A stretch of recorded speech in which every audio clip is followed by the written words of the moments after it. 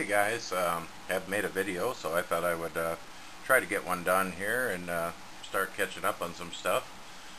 This video today is going to be on dual booting operating systems, or multiple operating systems in this case. Something I get a question about a lot from people is how to set them up and what are some of the advantages, disadvantages to them. This particular one is going to be on the water-cooled computer. For one reason, when I modded this case, it was a mid-tower or medium-sized tower case, but basically fairly small. And when we put the water cooling system in, there wasn't a lot of room for a bunch of drives, stuff like that, so I just used one hard drive in here.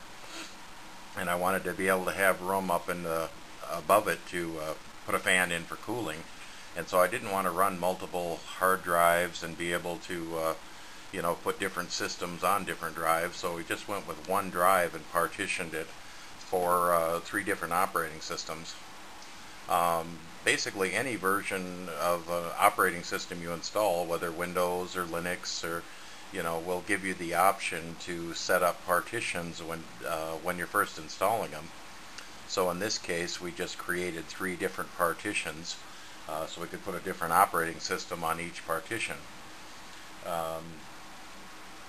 This one can be set up basically any way you want, depending on what OS you want to boot to all the time.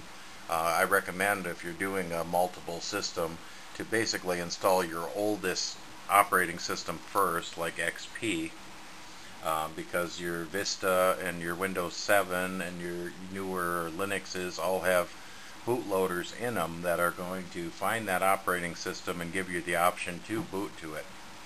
So in this case I have Windows Vista 64 and Windows 7 64 and the new Ubuntu Linux 9.10 in here.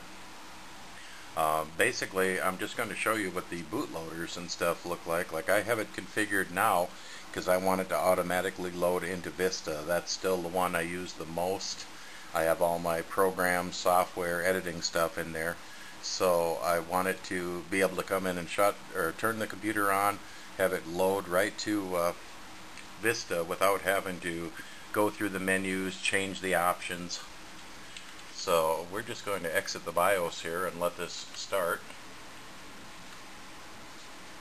And I'll kind of show you what we're going to see here. The first bootloader that comes up is going to be the Ubuntu one for Linux. And it's going to give us the option to either go into Linux or to boot into our Windows 7 loader.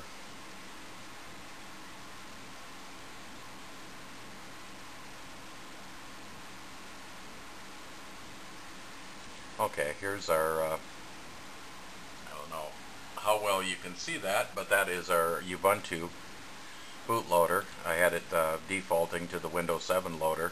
But that would give us a 5-second time, or you could set it however amount of time you want to before it actually loads. So if I decided I wanted to go into Linux, I would have a few seconds to switch the loader into Linux and go from there.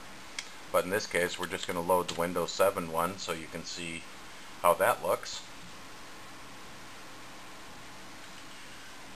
Okay, here's our 2 different versions of Windows, so we can either load up Windows 7 and go that way, or we can go right into Vista and load that, which is what I'm going to do.